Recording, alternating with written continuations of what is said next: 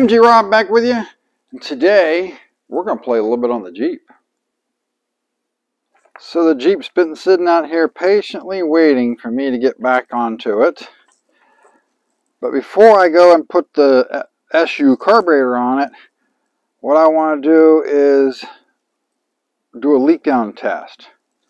I've never actually had a leak down tester in my shop, and I just recently bought one, so I want to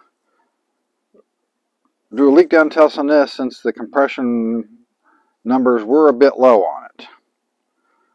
So I just need to get it fired up, get a little heat into it, and get it into the shop, and then we'll go from there.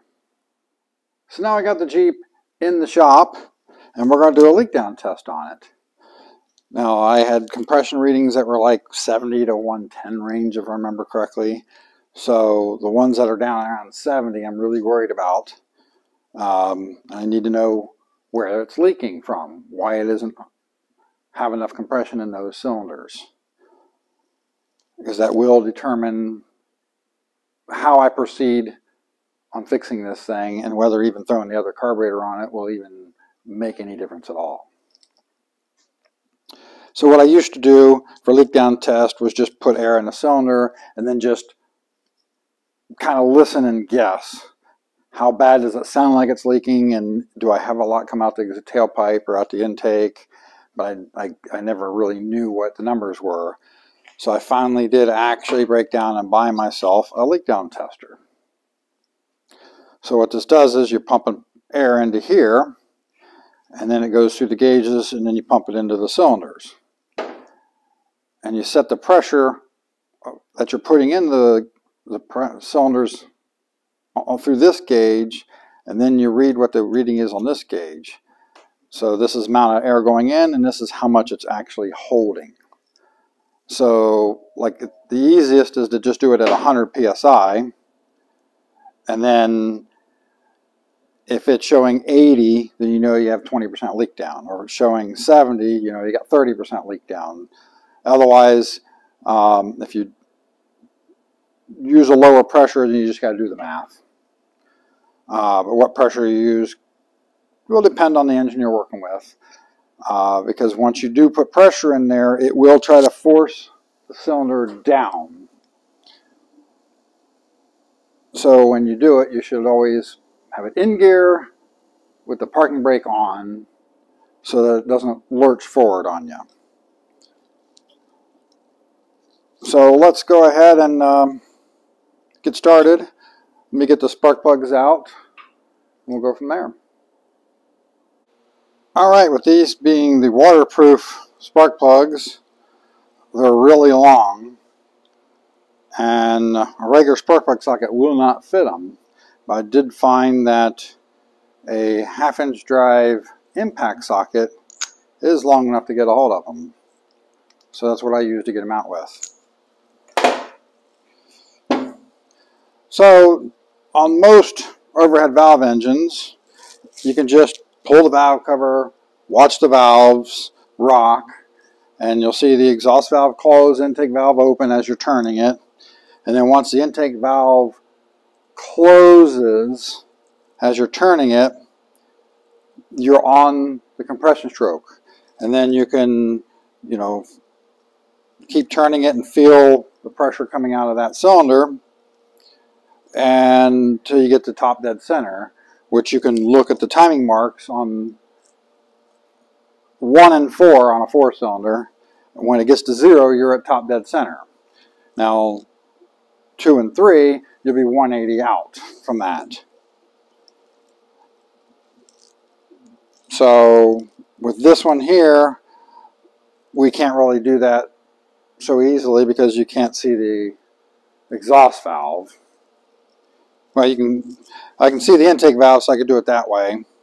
But I may not take the valve cover off. I may just try to just turn it until I can feel pressure coming out, and then find top dead center. Alright, so I brought it up to top dead center, put it in gear, and lock the brake on. So now what we do is I increase the pressure here, until I get to 100 psi, and then look at what I've got here. And then that tells me percent of leak down.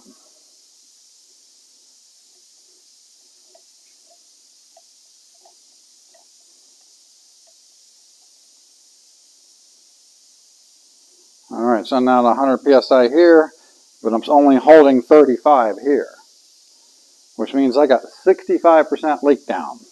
Now I got to look at wear. So we can listen through the carburetor. I hear nothing there. We can take the oil cap off. And yep, I hear quite a bit coming through there. So that means all the leak down on this cylinder is through the rings.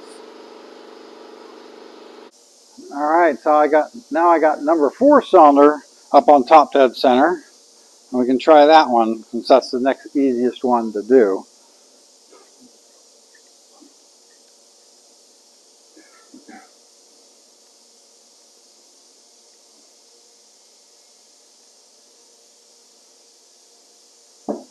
Alright, now that one's holding 75 pounds, which means I only have 25% leak down, so that's much better than the number 1 is.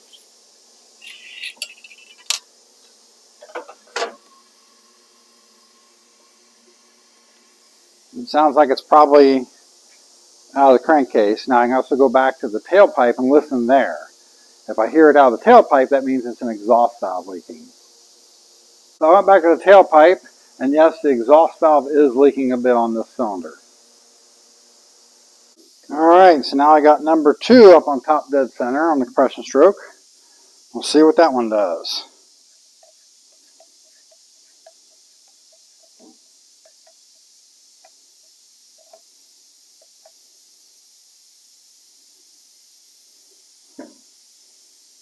Well, that cylinder doesn't look too bad. It's at what, 85, 87%.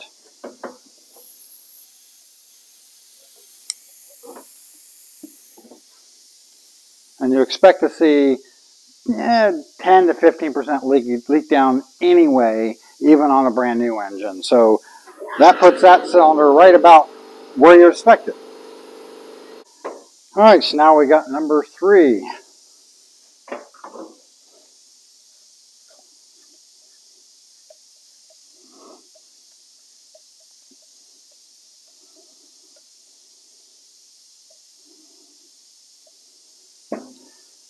And that's sitting right about at 85%. So looks like both cylinders 2 and 3 look pretty good. Well, now I know what I'm working with on this thing. What I'm going to hope at this point is either with as much as it's sat over the last 10 years, I've either got some rings that are just gummed up in the piston, or some rings that just need time to be able to reseat and seal properly on that one cylinder.